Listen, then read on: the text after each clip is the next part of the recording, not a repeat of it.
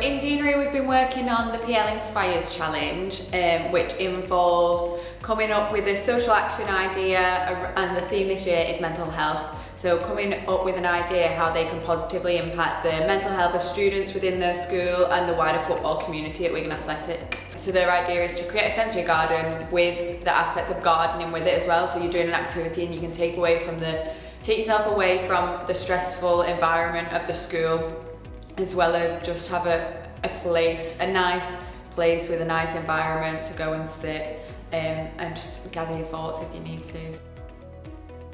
One of the biggest impacts is confidence, because to create an idea, put it into a presentation and then be able to speak, even if it's just at the front of the class amongst their other peers, the confidence is a massive one. At the minute I'm working with Wigan Athletics and it's really good. I enjoy these sessions because there's less people and I get to speak more about having fun and helping people.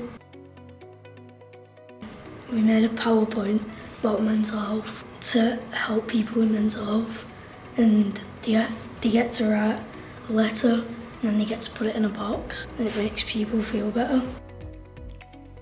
Primarily, it gives the students an opportunity to look at real-world issues, maybe in the local community, and have their say and have time to think about a particular project and have a real input into that themselves. It's been really, really effective. Those students that we've selected within the different year groups in year 7, 8 and 9, those students have really gained in confidence in school. They've managed to improve their attendance, and they've taken a more of an active role around the school community as well. Not all students have been to a game at Wigan, so going to our local sports team is going to be a great opportunity for them to feel that atmosphere, get involved and really get behind the team as well.